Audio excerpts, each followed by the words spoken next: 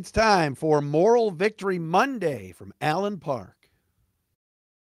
You are Locked On Lions, your daily Detroit Lions podcast. Part of the Locked On Podcast Network, your team every day.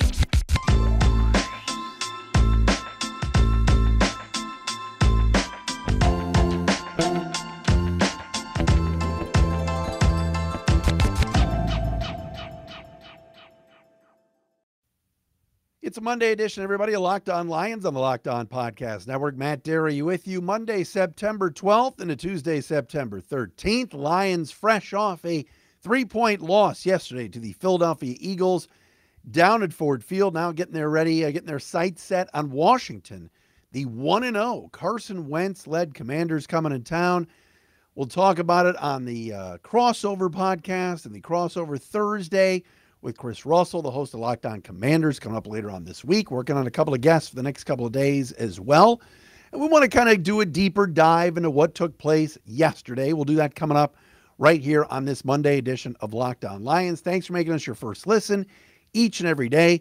And, of course, you can follow us on Twitter at Dery Speaks, D-E-R-Y Speaks, at Locked On Lions on Twitter, the Matt Dery Facebook fan page, and YouTube channel, Locked On Lions YouTube, where you can catch the video each and every day on YouTube. We appreciate you guys watching, listening, paying attention. What a crowd yesterday. Look, the Lions didn't play all that well. Dan Campbell has now said it for 2 straight days, both post-game and today at his Monday press conference. They can clean up a lot of things and they can play a lot better. But yesterday's crowd was incredible. This franchise and organization has been nothing but the doldrums for years. The whole SOL thing, even when the Lions were winning and going to the playoffs with 9-win seasons under Jim Caldwell, there was still disappointment, letdown, players leaving, players retiring, Sue leaves, Calvin retires, all these things. Then the team bottoms out under Quinn Tricia. Last year they win 3 football games, 3 out of 17. And yet here they were yesterday, opening up against Philly, and the fans were incredible. That crowd was unreal. It was so loud. Penei Sewell said today he couldn't even hear Jared Goff barking out the signals on offense. But you got to give credit to the fans. I tip my cap to you guys, man, and girls, and everybody that was there. I did hear from a couple of people, very long lines, not enough concession workers. Come on, Rod, get on it. Fix it. I did hear from some people that it was not the greatest experience yesterday, but the game itself was exciting. Once again, this football team, moral victory central here. They played well at times, but most of all couldn't stop Philadelphia. And we're going to get to PFF grades today, top 5 and bottom 5, which we do every Monday. I got some stats about the run defense. We got to talk about Dan Campbell's comments today on 2 players, Malcolm Rodriguez and Levi Onwuzurike. And I also, want to say this. Jared Goff has to be better. We can sit here and talk about, well, Aiden Hutchinson didn't have a good game. The defense didn't play well and all these things. And yes, Goff, had a couple of touchdown passes, one to Chark, another one to St. Brown. He also threw a pick 6. But you look around the league and you see how when teams get it done and when certain teams have certain quarterbacks that elevate their game and they get the win. And with Jared Goff, it's time for his game to elevate. It's time to see better play. There were some good throws yesterday. The throw to Chark was a great throw. It wasn't a good throw, a great throw. But Jalen Hurts yesterday made so many plays. Jameis Winston at the end of that Saints-Falcons game was making plays to get his team the win. Justin Fields wasn't great yesterday for the Bears, but he made plays, and so did Kirk Cousins in the Vikings win over the Packers. Jared Goff has got to start playing better. We've heard all the stuff in the offseason. Now he's got the new OC and Ben Johnson. Things are going to be different. I don't need to see it by week 10 or 11 when this team's out of it. I need to see it now. So that's number 1. Number 2, let's talk about the Pro Football Focus top 5 and bottom 5 players, and we'll do a deep dive into it. Good news on the injury front. I've not seen anything major coming out of yesterday's game injury-wise. So that is a good sign with Washington again coming to town this weekend. As far as top 5 offensive players, not a surprise. Number 1, he was the highest rated Lion in any level, offense, defense, special teams. DeAndre Swift with a grade of 82.3. Career high in rushing yards, over $140 on the ground. Made a couple of plays in the passing game. Made people miss. DeAndre Swift looks awesome.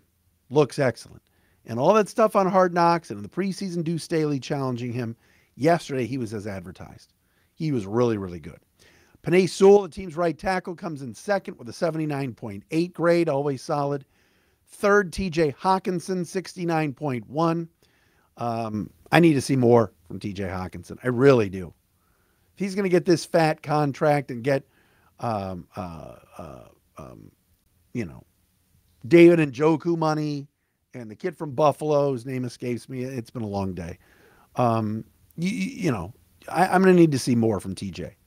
Jonah Jackson, 67.6. DJ Chark, 66.1. Those are your top 5 offensive performers from our friends at Pro Football Focus and PFF.com. Bottom 5 Lions on offense yesterday. Right guard Logan Stenberg checked in at a 25.9. He played all 69 offensive snaps. 25.9? Jeez, that's horrible. That is horrid. Frank Ragnow, second to last, 48.0. Of course, Frank had a groin injury, hamstring issue, played through it. But if you grade him out, and you really watch the tape like the folks at PFF do, not a good performance. 49.5 for Jared Goff, third worst. Again, unacceptable. Must be better. Jamal Williams, 55.0. And Josh Reynolds, 56.4. That's a minimum of at least 15 snaps. I'm not going to talk about Khalif Raymond's 8 snaps or Matt Nelson's 5 snaps. Stenberg, Ragnow, Goff, Williams, and Reynolds picking up the rear here when it comes to the offense. And again, I'll say it again about Jared Goff. I mean, especially this week against Washington. Now the Commanders come in. Their second-round pick, their big D tackle is going to be done for the year. They're already without Chase Young. We'll see if he plays this week. There's no excuses. We need to see better quarterback play, period, from Jared Goff. He's being paid like it. He's the guy. Got to see it. Want to see it. So, no ifs, ands, or buts about it. I want to tell you, let's go to the defense. We'll do that coming up next. But what about our friends at BriteCo? Oh, my goodness gracious. You don't want to be that guy, and you certainly don't want it to be splattered all over the internet. The guys at BriteCo Jewelry Insurance will make sure you get a replacement for the full value of that ring. You know what I'm talking about. Whether it's the engagement ring, the wedding ring, you can't find it. You're looking everywhere. Oh, my gosh, what did I do with this thing? It might be lost. It might have been stolen. You can't figure out what happened to it. You're looking around, and it's killing you. But if you go to BriteCo, they're going to take care of you. Brite.co, BRITE.co/lockdown. Go there. It's the fastest, easiest, and cheapest way to cover your butt with the best jewelry insurance in the business. These guys at BriteCo, they're geniuses. They made buying insurance for your engagement ring, your watch, or whatever so flippin' easy. You can get covered in 2 minutes right on your cell phone. You won't find a better deal on great coverage that's super affordable at Brite, BRITE.co/lockdown. All right? BriteCo's turned the insurance experience into something more fun. And they got great videos on their website to give you an example of what we're talking about. It's like $5 a month. It's awesome. You got to see the videos. BriteCo has a bunch of these hilarious videos that you can see for yourself at Brite.co/lockdown.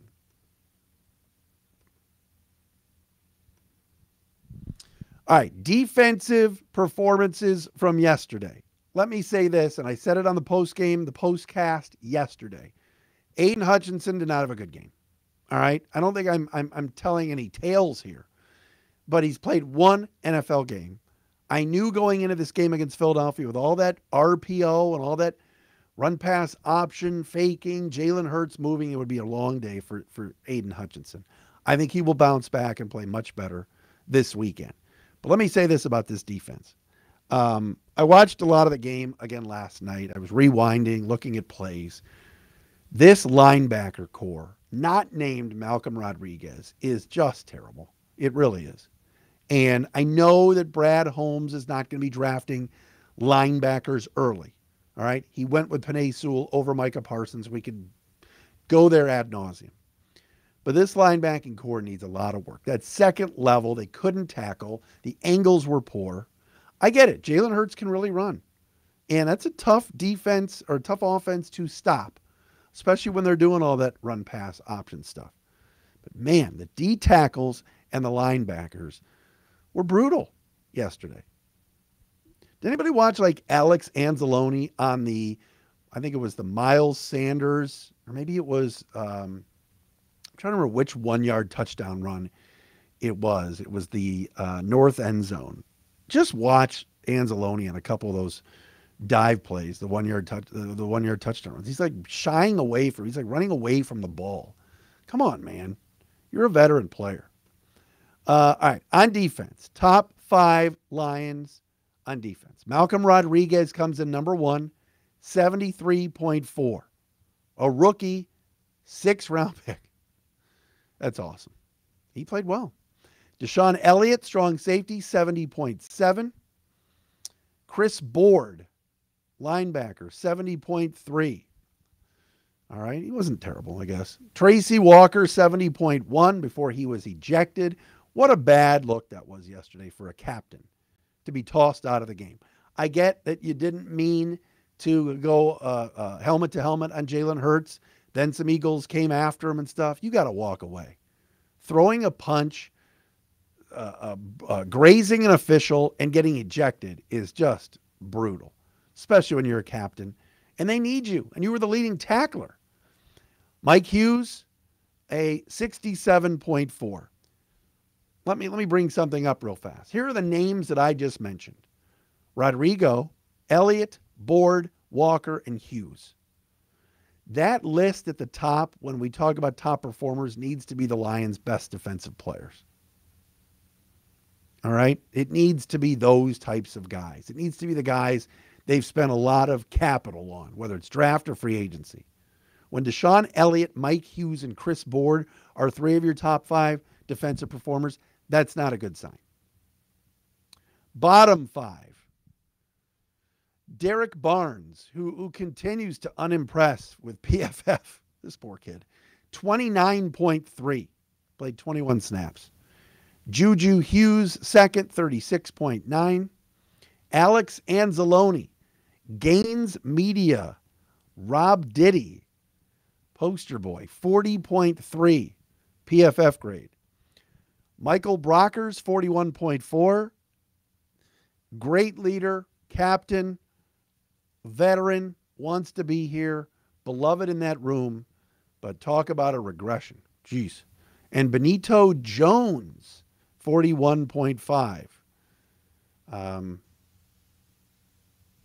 Aiden Hutchinson came in at what? 56.3. You want to be 60 or above. I mean, Isaiah Buggs was 6th. That's the best defensive lineman grade was Isaiah Buggs. There's people watching the game yesterday didn't even know number 96 was at the start of the game. So, too many points given up again. Too many yards given up again. Listen to some of these numbers. I took some notes. Our crack research staff was all over it, per usual. Thank you to the staff. Listen to some of these stats when it comes to Dan Campbell's defenses the last couple of years. All right? The Lions have allowed 130 or more rushing yards in 4 consecutive Week 1 home games, which is tied for the 6th longest streak in NFL history. They've allowed 130-plus yards at home 2018, 2020, 2021, and 2022 to open the season. The 216 rushing yards allowed is a new franchise record for the most allowed at home by a Lions team in Week 1. They broke a team record. Previous high was 187 in 1951. It was the 7th worst overall home or away in team history for a season opener, as the Eagles ran all over them. Last time the Lions allowed over 200 rushing yards in a season opener was 2008 at Atlanta when they allowed 318 rushing yards to open the, that's correct, 0-16 season. Should I keep going on?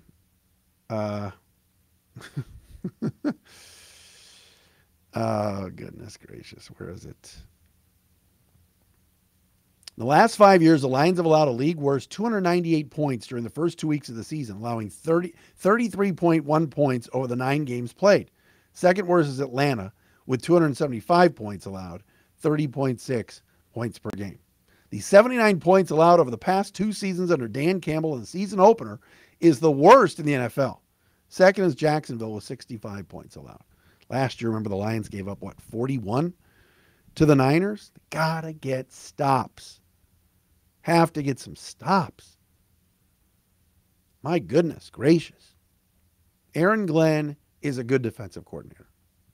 And maybe, I didn't think scheme was a problem yesterday. I liked blitzing. They just couldn't corral Hurts. And then they made just too many mistakes.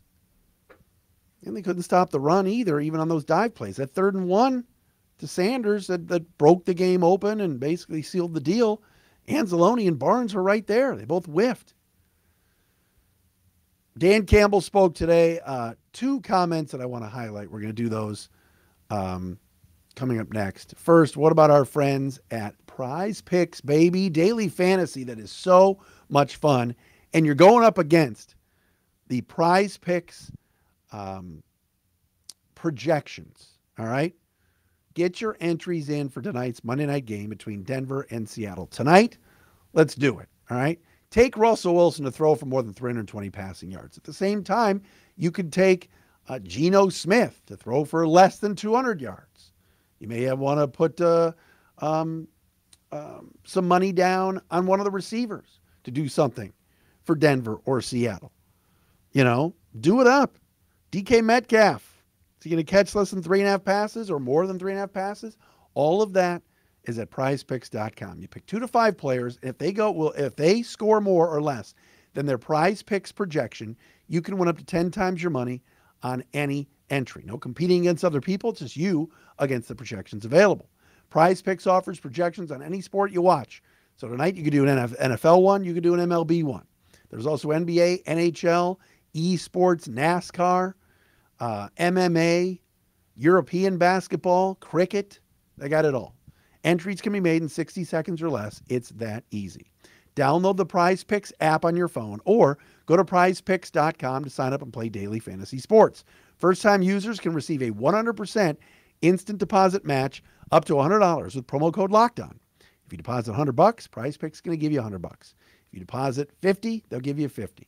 Don't forget to enter promo code LOCKEDON at sign up for an instant deposit match up to $100. All right, Monday edition of Locked On Lions, Locked On Podcast Network. Hope everybody had a good weekend despite the loss yesterday. I don't want to hear about moral victories. I heard something yesterday. Dan, moral victories. Oh, come on, Lomas. I thought that they played better, Dan. Last year they lost 44-6. No. It's time to win.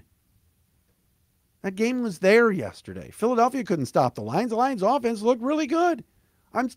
Ben Johnson did a good job yesterday for the most part, but man, DeAndre Swift dominated that first drive, and then the next 3 drives are passing the ball.